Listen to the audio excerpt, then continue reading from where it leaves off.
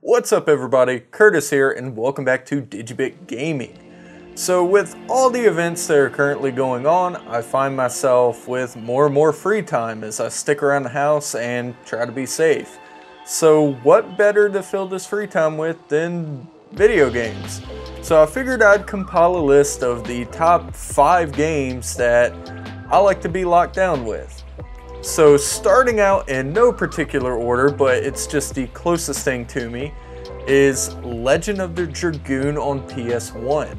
If you haven't played this game before, I highly recommend it.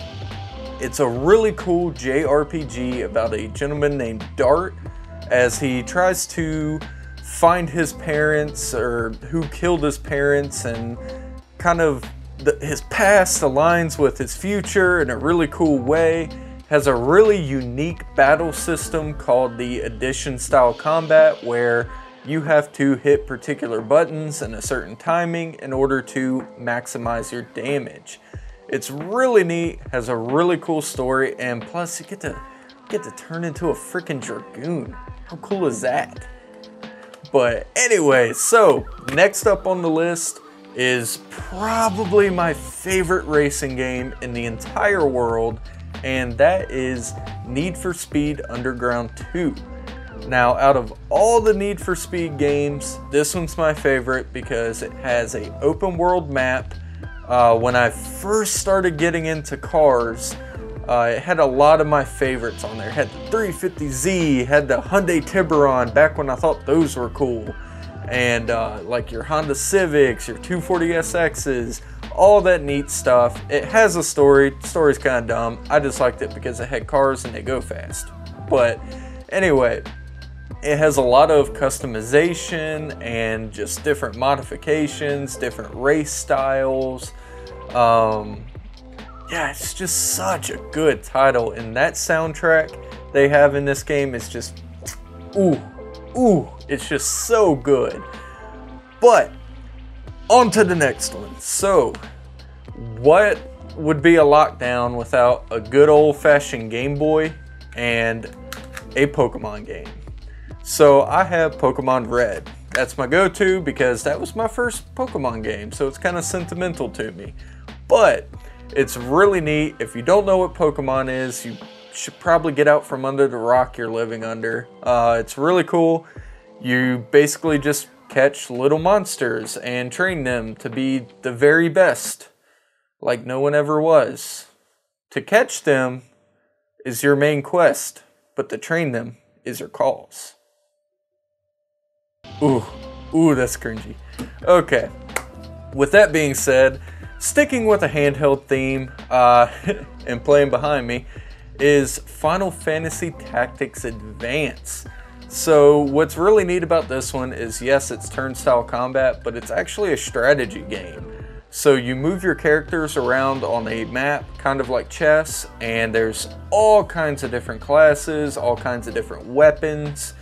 It's very similar to the playstyle of the PS1 Final Fantasy Tactics, but this is a whole new story, whole new characters, and it's a lot of fun. You start out as a young boy named Marchie, and you're the new kid in school. Your parents are recently divorced, which is oddly dark for kind of a children-aimed game. But anyway, you read a magical book and you wake up in Ivalice, which is a magical world full of different races of creatures and different laws they have to abide by.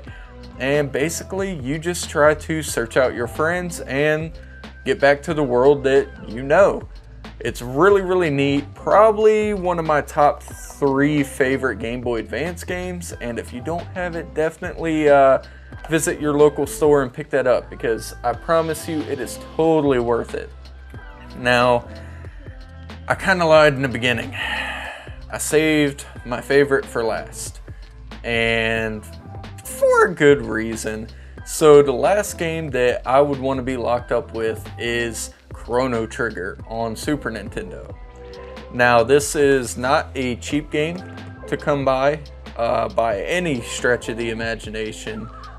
Even some of the repros are kind of running a little high, but If you can afford it, definitely pick it up because it's a really, really awesome JRPG.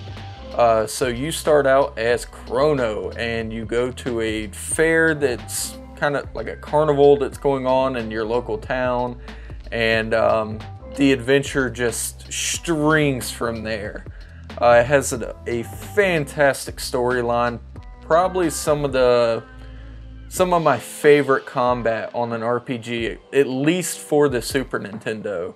And yeah, it's really neat. You can do different abilities with other characters, so you can use multiple turns at once to kind of do more damage, do more unique sort of abilities and spells and things like that. And it's really, really cool. They kind of shake up the JRPG genre a little bit. It's by no stretch of the imagination like revolutionary and mind-blowing, but it's a really fun game. It's a really cool storyline, and yeah, if you can spare the coin, definitely pick it up because you will not be disappointed on that choice as well. So yeah, basically that's it. I just wanted to film like a real quick video just to like push out some content and get something to you all. But yeah, these are my top 5 that, you know, if I'm boarded up in the house, like I'd have to have these to be able to survive. And but yeah, figured this would be fun. Thank you all for sticking around. If you liked what you saw, be sure to hit that like button. Be sure to leave a comment down below. Let me know what your top 5 list is. I really want to see what other games are out there and what everyone's playing. So with that all being said, thank you for watching, and I'll see you in the next video. See ya.